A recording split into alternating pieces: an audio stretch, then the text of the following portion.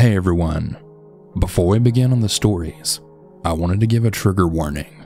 Story number 3 contains sexual assault, so if that's something you want to avoid, now you know. And as always, if you have a story that you want to submit with a chance of it being narrated here on the channel, you can send your stories to southerncannibal.com. Also, there's going to be a small sponsor segment somewhere in the middle of this video. I know a lot of people get annoyed by that, but try and understand that this is what I do for a living, and the sponsors really help the channel out.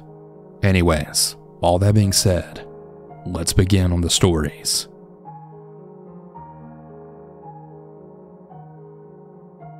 I'm an 18-year-old girl for anonymity's sake. I'm not going to disclose my name or where I'm from, but I'm going to describe myself and my ex-boyfriend a bit.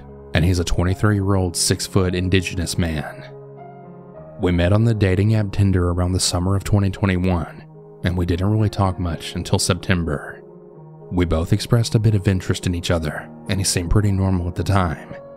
No red flags and such. We went on a date sometime in September, and he lived in another town, so he drove to me. We talked for a bit, and at random times, he would just start crying and telling me about how great his ex-girlfriend was, and also how he mistreated her. Red flag number 1. I really tried to comfort him, but he was inconsolable. We eventually went to an empty parking lot, and he started crying again, punching a steering wheel, loud crying, etc. Red flag number 2. At another time when he was crying, I asked if he was okay, and he shifted really quickly and then told me, "I'm fine. Us psychopaths can change our emotions quickly." Red flag number 3. I thought nothing of it though, and I just took it as a joke.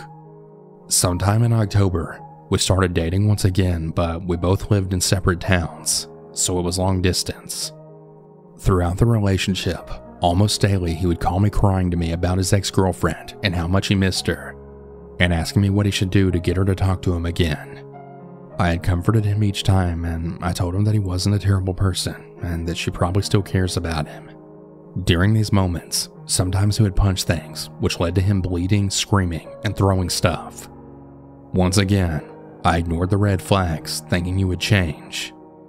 I had really tried many times to get him some help, but he was reluctant. He would always threaten to kill himself in many different ways, and I would talk him out of it each time. I didn't know his address, but I would contact the suicide hotline for advice. Sometime later that month, we went on a second date, and we decided to go to his house, which was about 3 hours away. While I was in the shower, he had called me multiple times, and I called him back when I got out. "Sorry, I was in the shower. Is everything okay?" "I don't care. You pick up your fucking phone when we're making plans, especially this one." I was taken aback, and it made me really upset, but I felt kind of bad for not picking up, and I decided to just hang out with him. His house was really messy to say the least. He had old lasagna in his bathroom, dog and cat shit all over the place, and he also had blood on his pillow from when he punched the glass. I was horrified. Our relationship only went downhill from there. At one point, he missed his ex-girlfriend so much, he decided to drive in front of her house to see if she was still there. He called me in tears about this, and I told him that she just might not have been home and that she was probably at work or school. Anytime that I would stand up for myself or try and speak out, he would always yell at me. And when I tried de-escalating the situation, he would get more and more angry. And if I hung up, he would call me back multiple times. If I did one small thing that bothered him, he would scrutinize me for it. He would also constantly compare me to his ex-girlfriend, then deny it anytime I mentioned it. He would say things like, "I really wish I was talking to her. She could talk about really deep things."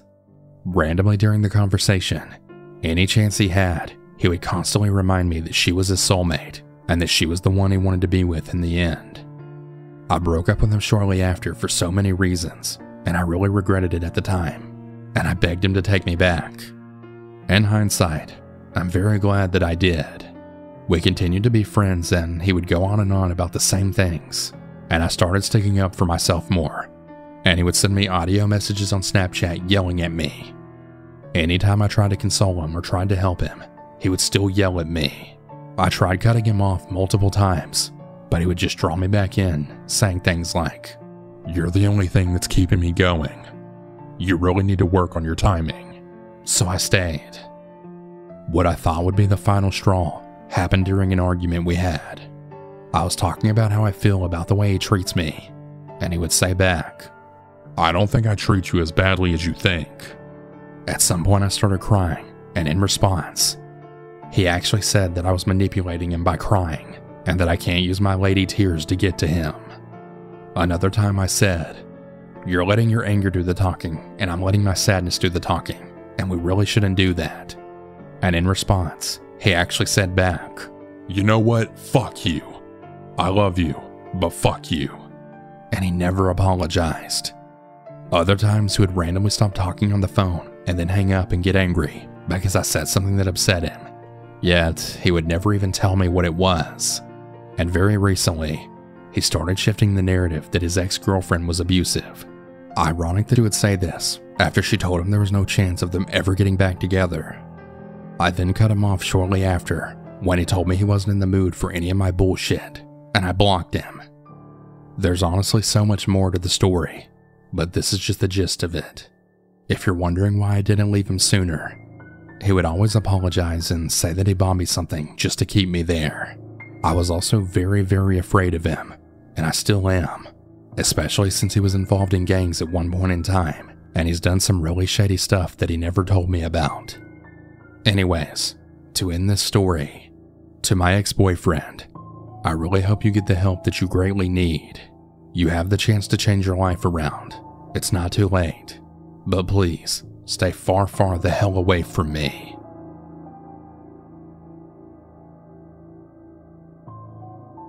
Hi everyone. So this story might not be as scary as most, but it was a very creepy experience for me.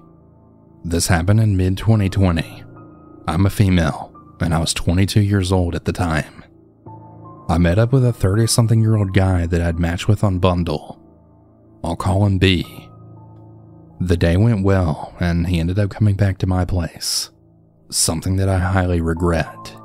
Now, it didn't really take long for the red flags to show.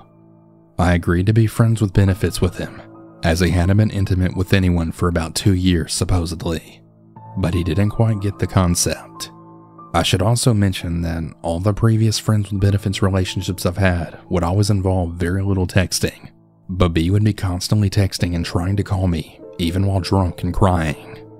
He had a young daughter at the time, and he was saying that he wouldn't introduce her to any woman unless things started getting serious, which I admired and respected.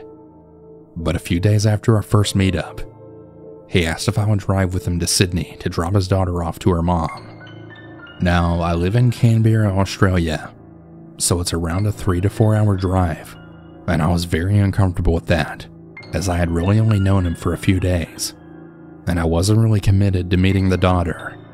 He kept saying things like, "I'll have a whole week without her, so I can stay with you, and I can make breakfast every morning." Considering that I also had a housemate who was very uncomfortable around him right from the start, I also hated the idea. I told him a week was a bit too much, which he was disappointed about, but understood. Now it gets to the more creepy part. He kept sending me messages like, "How about you teach me how to be friends with benefits?" and asking me for all sorts of advice on dating. The next day he calls me distressed because his daughter was acting up, but when I asked him why, he explained that he showed her a photo from my Bumble account and that she wanted to meet the girl with the really pretty blue hair. But when he told her that she couldn't, she started having a tantrum and crying. He also gave me warnings about how his ex knew about me, and was asking him questions like what I look like, where I live, what was my address, etc. I got really bad anxiety over that, but then he said, "Oh, don't worry. I didn't tell her anything but your name. I don't want her to try and find you and beat you with a hammer." Yeah, so after that, I decided to cut him off, which made him upset. And he would try to call me constantly because I wasn't answering the next day. After he dropped his daughter off to daycare, he had then messaged me asking, "Are you mad at me? Can we please talk?" I saw you walking to the shops. I'll meet you there so we can talk. Unfortunately for me, he was already there by the time I got inside. He cornered me, and he wouldn't let me walk away until I started a full-blown panic attack, and people were staring at that point. He then proceeded to tell me that he was in love with me. Major red flag, as it had only been like a week since we met, and all that shit happened in such a short time. I told him I'm done, and he let me leave. A few days later, he messages me again and again until I block him. Thankfully, he never tried to come to my house after that. A few months later, I get a message request from his ex, asking me all sorts of inappropriate sexual questions about him, and also calling him names, which at first was kind of funny, but then turned very creepy. I then unblocked B to ask if it was his ex, and why the hell she was messaging me all of a sudden. He confirmed it was in fact her, and he asked what kind of stuff she was saying. My friend and I still think B was messaging me as his ex, because some of the messages just weren't right. I'm sorry if my story is a bit all over the place. It's kinda hard to explain it, but to everyone out there, please be careful with who you meet up with from dating apps.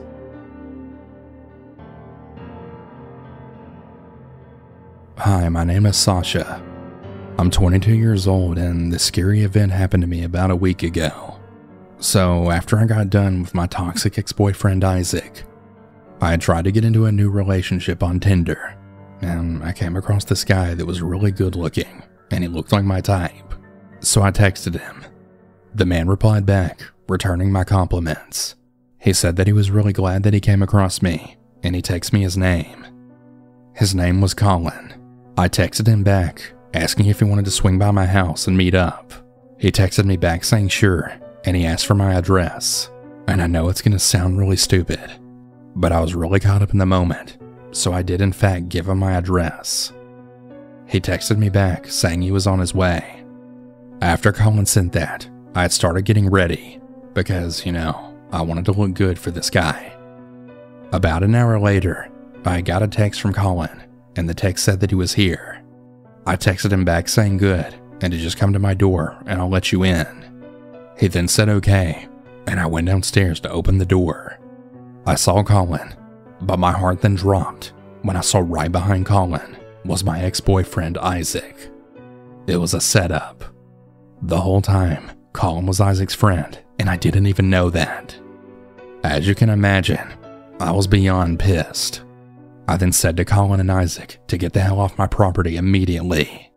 Right as I was about to shut the door on their faces, Colin had blocked the door from closing with his foot, and he barged through the door, with Isaac following right behind him. I yelled at them saying fuck them, then tried to run out of my house. But Isaac grabbed me, then saying, "Where do you think you're going?" "Get the hell off of me, you son of a bitch," I said. And after I said that, Isaac said to Colin, "Hey, why don't you tie her up and tape her little mouth shut?" I was trying to get away, but Isaac had a really strong grip on me. I then saw Colin coming up towards me with the tape, and he bound me. And right when I was about to say fuck you to him, Colin taped my mouth shut, with Isaac laughing and then saying, "Yeah, I really miss that little potty mouth of yours." And after Colin bound and gagged me, things took a major turn for the worst.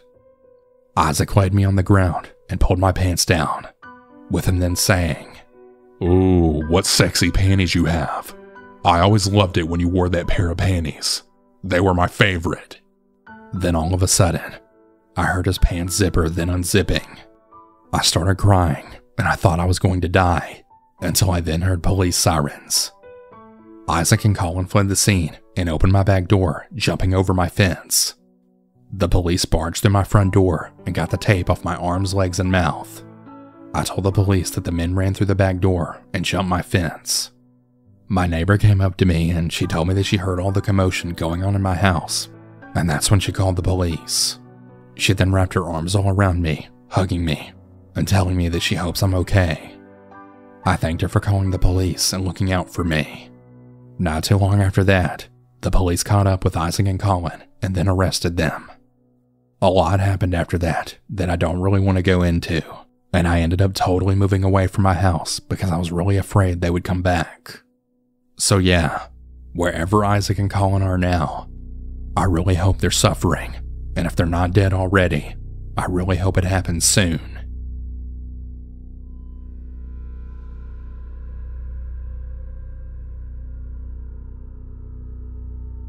Hi everyone. I want to take a brief break from the stories to talk about today's sponsor, StoryWorth. You know, sometimes you really think you know someone. Then one day you're chatting and you hear a story about them, and it really makes you wonder, how many other stories do I not know about this person? Well, that's why I got StoryWorth for my own family. StoryWorth is an online service that helps you and your loved ones connect through sharing stories and memories, and also preserves them for years to come. Every week, StoryWorth will email one of your relatives a thought-provoking question of your choice from our vast pool of options.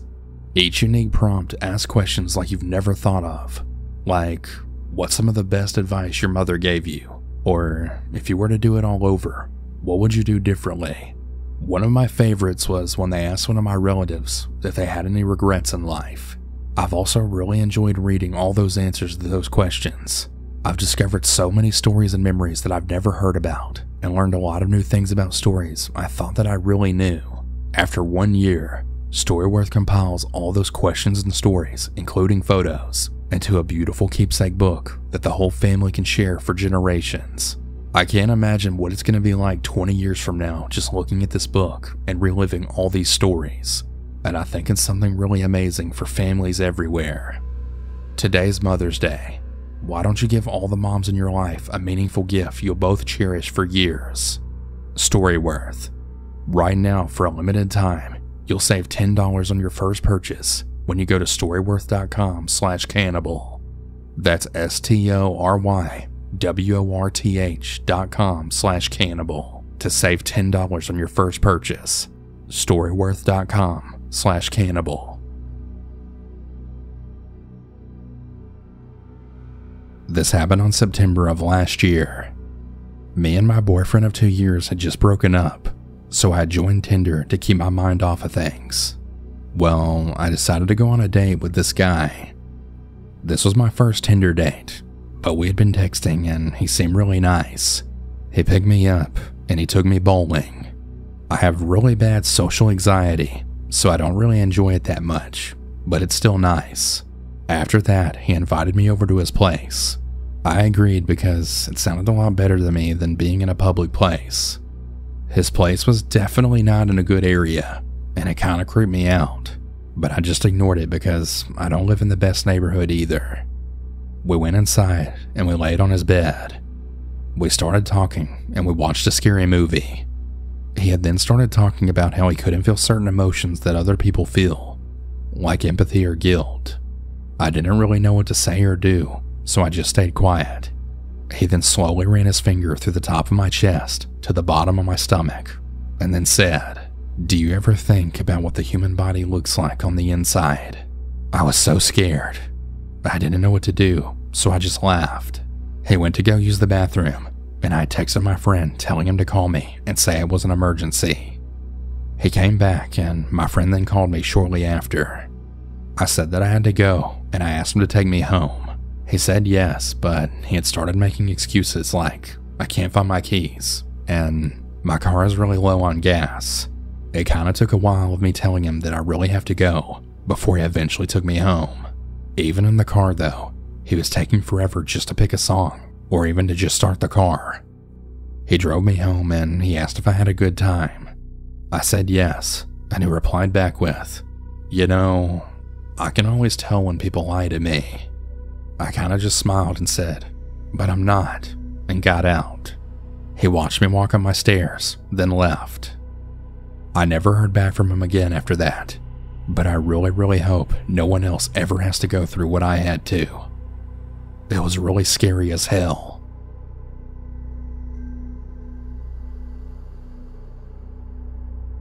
This is my first time really writing out what truly happened to me in 2020, and I know I'll probably get a lot of backlash for it, but I'll try to keep it short.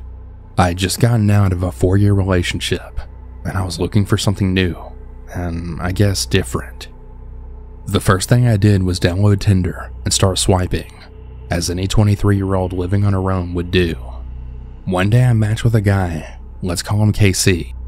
Now, KC was the complete opposite of what my previous ex was. He had tattoos all over his body, was muscular, impulsive, etc., which is what first really attracted me to him, and I thought he was the coolest and hottest person I ever met. It was about a month into hanging out with him when I really wanted to be in a relationship with him, because of all the things he did for me and all the sweet words he would shower me with. So by then, he had really wrapped me around his finger. However, he had told me that he had previously been in prison for 9 years for theft, drugs, fighting, etc.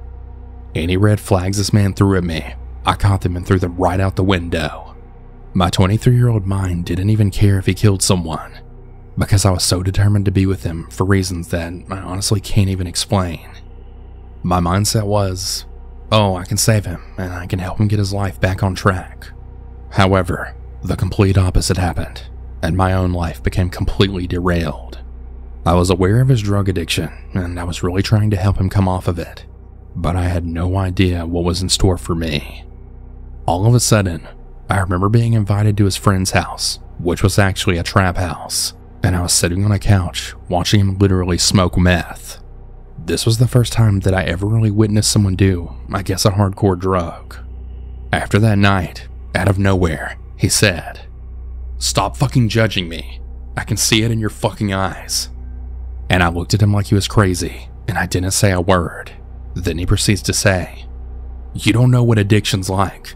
You shouldn't judge me and act like you're so much better than me." And I told him I didn't know what the fuck he was talking about because I didn't say a single thing to him.